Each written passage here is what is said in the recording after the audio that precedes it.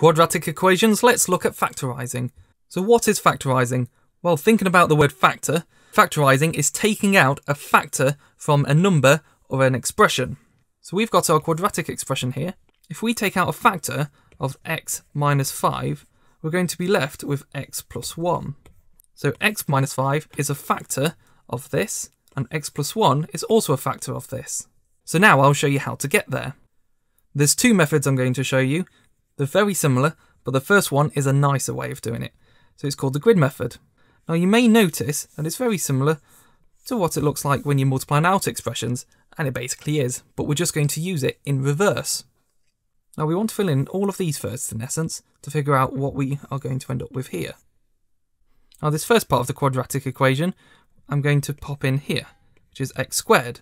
Now we can only get to this point if we multiply x and x together. So x times x equals x squared. The next point is plus 12.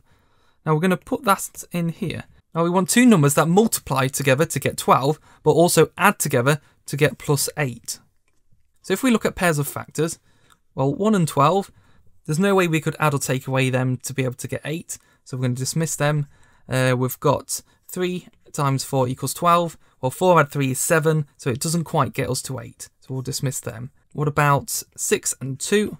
Well, 6 times 2 is 12, obviously, because they're factors of it. 6 add 2 is 8. So therefore, they must be the factors we're looking for. So we've got plus 6 here and plus 2. Then if we multiply 6 and x, we're going to be left with plus 6x. And then multiply x and 2 to be left with plus 2x. So if you notice, these two here are actually added together to get this part here. So we can now look at the top row and the side column, and we can get our final answer, which is going to be x plus 6 and x plus 2. And that is a quadratic expression factorised. One more question, but with tricky numbers, so I'm going to draw my grid out. We've got x squared, which is going to be here, and it's going to be x multiplied by x to get x squared. Then we've got minus 30, which goes in here. Then we want to find a pair of factors of 30 that can multiply together to get minus 30, but add together to get plus 1, because we've got plus 1x. So if we have a look at 1 and 30, well, there's no way we can use them to get to positive 1, so we dismiss them. What about 5 and 6? Well, 5 times 6 is 30, so one of these needs to be a minus to get to 30, because a negative times a positive equals a negative. Well, to figure that one out, well, let's have a look. 6 take away 5 equals 1, but 5 take away 6 equals minus 1.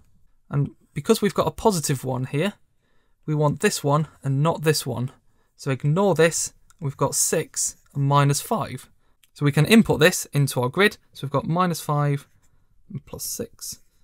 So then we're left with minus 5 times x equals minus 5x, and plus 6 times x is plus 6x. Remember, these two values add together to get this value here.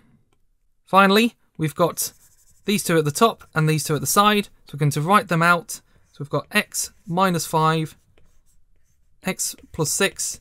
When you multiply them together, you'll get the quadratic expression we started with, so we've got our final answer. The second method is very similar, so I'm going to rush through this one. So we want two numbers that multiply to get 12, but add together to get plus 8. We've got 2 and 6. Let's write out these brackets. We know x times x equals x squared, so we've got x, plus 6 and plus 2 to get 8, so plus 6 and plus 2. There's our final answer. Second one, I'm going to write out the brackets first actually. So x squared is x times x. Minus 30, well, we've got 5 and 6 multiplied to get 30. We've got 5 and 6. And we need to figure out which one's positive, which one's negative. Well, 6 take away 5 equals 1. So therefore 6 and minus 5. So plus 6 and minus 5. And there's a final answer. Here's your chance to have a go yourself. Pause the video, have a go with it, and play it again when you're ready for the answers. Question 1. So we've got our grid.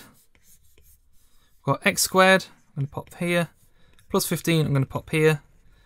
We've got 3 and 5. Actually, 3 times 5 is 15. 5 add 3 is 8.